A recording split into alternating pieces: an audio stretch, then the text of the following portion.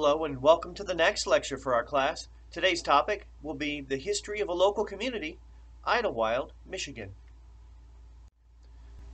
Now today's approach is somewhat different because I'd like to use the history of Idlewild as a case study to focus on the rich history of this community only about a half an hour or so from where the college is located. What we'll do is we'll place Idlewild within the context of American history and the history of Michigan. We'll start with some background first. Maybe we should begin with some geography. Just east of the college, about 25 to 30 minutes on US 10, is the community of Idlewild. It's circled here on this map. Idlewild is probably about 5 minutes east of Baldwin, just off of US 10. As you approach Idlewild, you'll see a yellow blinking light on US 10. To your right, or to the south if you're going east, you'll see a nice entrance there that was built a few years back in order to recognize the historic significance of the community. There's the welcome and then also a historical marker. It's important to understand some background or context to the history of Idlewild. So what I'd like to do is I'd like to look at some history of race relations in the United States and the history of segregation. Segregation based on race was confirmed by a Supreme Court decision in the 1890s called Plessy versus Ferguson. This dealt with a law in Louisiana where all railroad cars were segregated by law. The Supreme Court declared that separate facilities for people of different races were okay. They were legal, as long as they were equal in quality. This gave us the so-called separate but equal doctrine. Once the Supreme Court declared that it was legal to segregate based on race, state and local communities passed their own laws. These were often referred to as Jim Crow laws. These were state and local laws that established segregation all over the country. Restrooms, drinking fountains, schools, movie theaters, sports stadiums, courtrooms were all segregated. People called this cradle-to-grave segregation because it began at birth, like with hospitals, and it didn't end with death because even funeral parlors and cemeteries were segregated. On the right, we see a pop machine. Even pop machines were segregated. I don't know if anyone has seen the film Green Book, but the title for that movie was inspired by an actual book. The Negro Motorist Green Book was around for about 30 years, and it helped to identify places where African Americans could go to hotels, restaurants, gas stations, if they were traveling to different areas throughout the United States.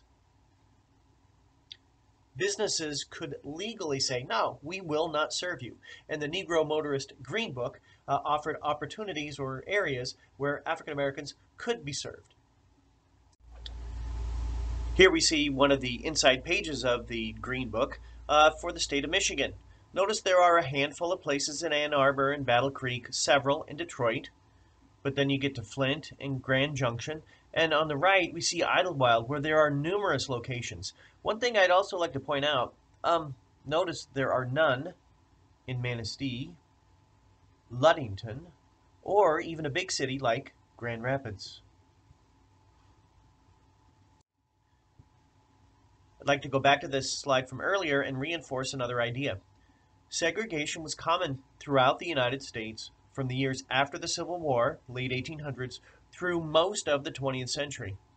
It's within this legal segregation that we see a unique thing develop in Idlewild, Michigan. So background or context of events is important to this local community just east of us. By the 19-teens, the recreation industry nationwide, but particularly in Michigan, was really in its infancy, and it was starting to expand as people had cars.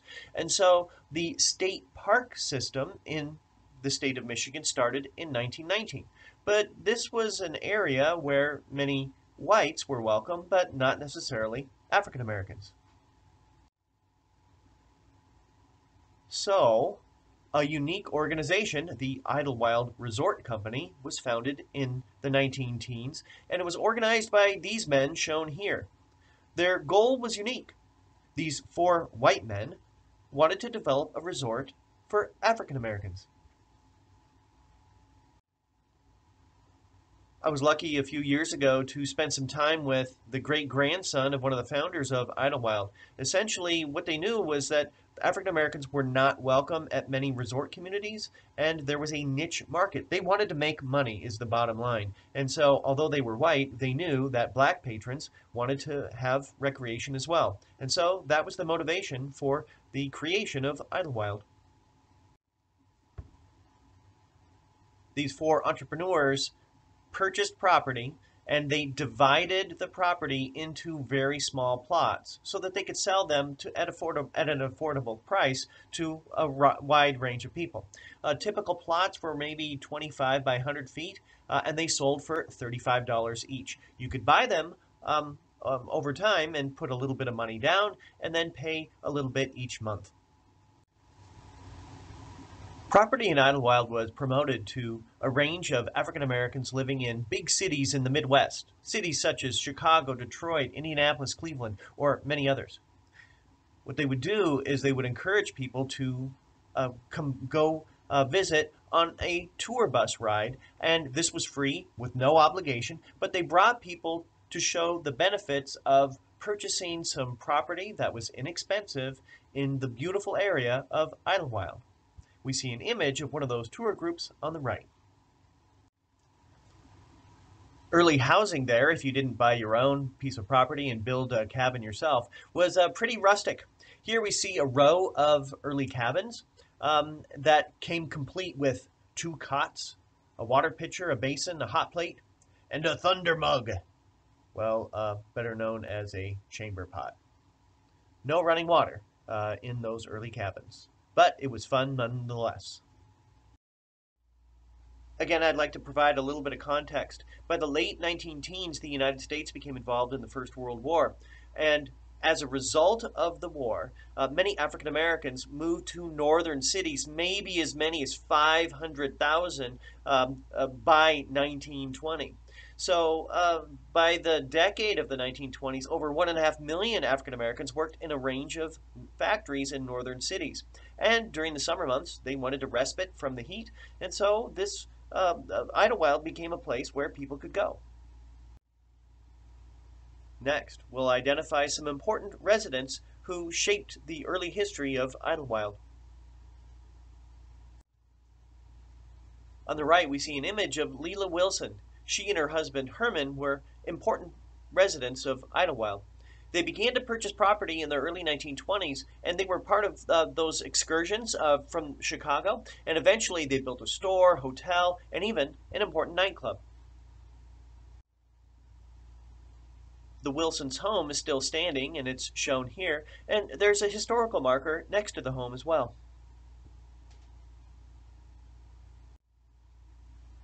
Another famous Idlewild resident is shown here. This is Dr. Dan, or Daniel H. Williams. He was a doctor in the Chicago area, and he founded Provident Hospital. It was a hospital that accepted anyone of any race. Dr. Dan also was the first surgeon to successfully perform open-heart surgery in the United States, and he did so in the 1890s. He was an important resident of Idlewild. Dr. Dan's home is still standing. It's shown here on the right, and there's also a historical marker outside of his property.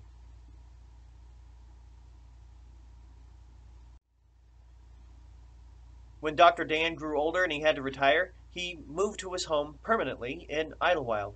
He was known for his meticulous garden. When he died in 1931, just about everything came to a halt in the community, and many people attended his funeral. On the right, we see another famous Idlewild resident, Madam C.J. Walker. She was the first black woman to become a millionaire. She made millions in the beauty industry. She had a range of makeup and hair care products that were geared toward African Americans. Black women had a different color skin, they had a different texture of hair as compared to white women, and there weren't many products that were geared toward African Americans. Well, she made a lot of money selling these specialized hair care and beauty products to women. She was a property owner at Idlewild. Again, I'd like to offer a little bit more background or context to events at Idlewild. American involvement in World War II began in 1941. As a result, over 700,000 African Americans left the South and they moved to communities in the North and the West. This shaped the history of Idlewild. The 1940s and 1950s were a boom time for Idlewild. On the left, on the top, you can see the Idlewild Clubhouse, which was a favorite spot for young people to congregate during the day. On the bottom, we see the Flamingo Bar, one of many nightclubs that were popular. By the 1950s, there were over 1,000 summer homes in Idlewild and 13 churches. Numerous nightclubs offered entertainment for people. By the way, anyone was welcome to come to Idlewild. White, black, yellow, it didn't matter. The Purple Palace and El Morocco were two additional nightclubs. Well, each of you has an oral history that you're going to be doing or working on for this class. I conducted a series of interviews several years back with Idlewild residents. On the left, we see Leonard Wyatt, who was from Idlewild, lived there permanently. Jeannie Jones was from the Chicago area, and Mary Ellen Wilson also was from Chicago. I remember talking to Mr. Wyatt, and I asked him, did you ever go to one of those clubs, in the 1940s and 50s? And he looked at me, and he said, every night. It wasn't the fact that he told me that he went to the clubs every night. It was the enthusiasm that was included in his voice. Idlewild was a who's who of African American entertainers and visitors. There were people like Louis Armstrong who came. Della Reese, who you may or may not be familiar with from the show Touched by an Angel. She was a famous singer. The Four Tops got their start there. And the boxer Joe Louis was a frequent visitor.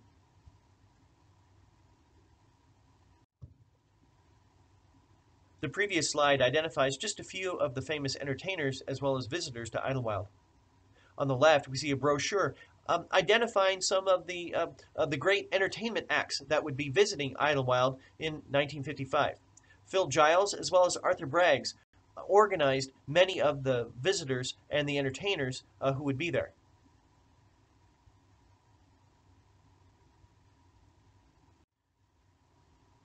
While doing some research, I came across this newspaper article. This is just an example of a typical Idlewilder. Carol Smith happened to live in New York, but because Idlewild was an important spot for her family and they had come there every year, she decided to get married at Idlewild. Do I dare say a destination wedding from the 1950s? Kind of cool. Again, just a reminder, many African Americans up until the 1960s were only welcome at resorts if they were part of the help. Idlewild was an example of one of many African American resorts where anyone was welcome, particularly African Americans, where they could leave Jim Crow and segregation behind and just have fun. We see a range of those here on this map. Next, I'd like to talk about the bust and rebirth of Idlewild. The civil rights movement in the United States began in the 1950s and it extended into the 1960s. On the right, we see the events in Birmingham, Alabama, when Martin Luther King Jr. led a series of nonviolent protests. These were caught on TV and had an impact on public opinion in the United States. Interestingly, the civil rights movement had unintended consequences for Idlewild. As a result of Martin Luther King Jr.'s activities, the Civil Rights Act of 1964 was passed. This outlawed Jim Crow laws and discrimination in public places. There was no longer a need for Idlewild because all resorts, all areas and communities would be open to African Americans. As I say, one of the results of the Civil Rights Act of 1964 was that it had a negative impact on Idlewild. Since that time, Idlewild has declined as a tourist destination. Remember that clubhouse that I showed earlier? Well, this is what's left of it. It had to be torn down because it had deteriorated so much. Many of those nightclubs were also torn down. One of the only ones that's left is shown here. This is the Flamingo Club. Many of the rest are either torn down or they're in a really bad state of disrepair. Idlewild was founded as a tourist town. As the number of tourists decreased, unemployment rates skyrocketed, and the economy has suffered ever since.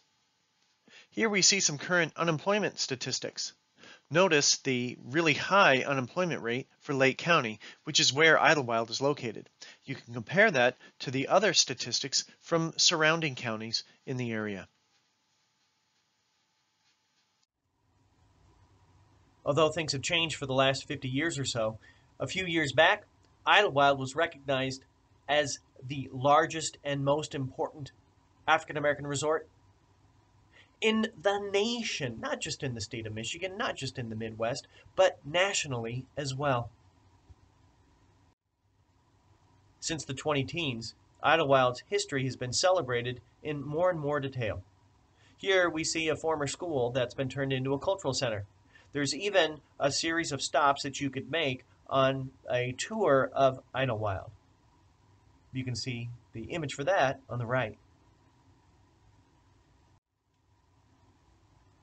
3 major publications have come about in the last 10 years or so.